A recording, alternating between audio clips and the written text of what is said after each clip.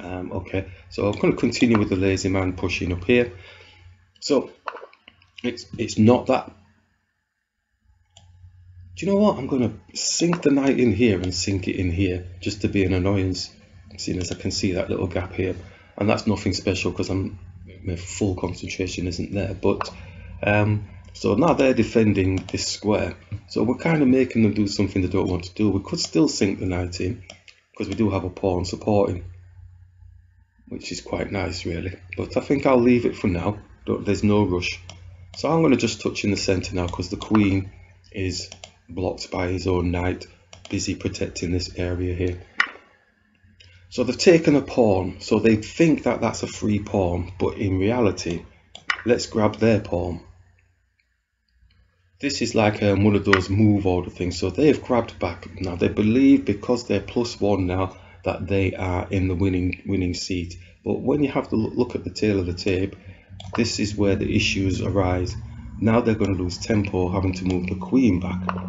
Yeah, so this type of small detail thing is the type of thing I'm trying to sort of bring into the understanding.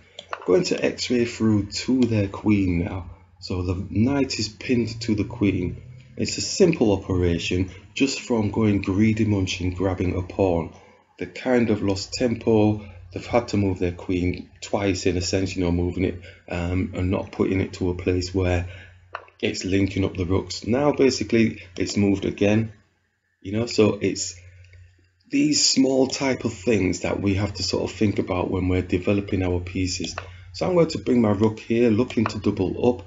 So it's giving them something to think about. So he's got 3 pieces now focused on defending this knight. So in essence, obviously we can bring our bishop into the game if we want to. Going to attack. Obviously this pawn potentially is going to come down, but we can simply take it off the board. So yep, he's massively protecting this area. But what has he done? Left the rook undefended so our queen can take. So the king's moving out of the way. Now we do have 1, 2, 3, 4 pieces on there. He's got 1, 2, 3. So in essence we should kind of win out. So I'm going to take.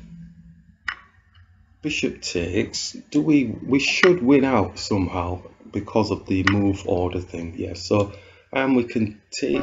Oh, okay, so they've resigned.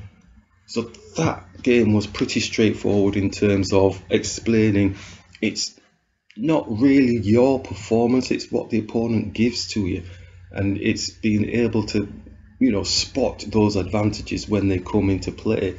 We did nothing special in this game. We outlined exactly what we were going through.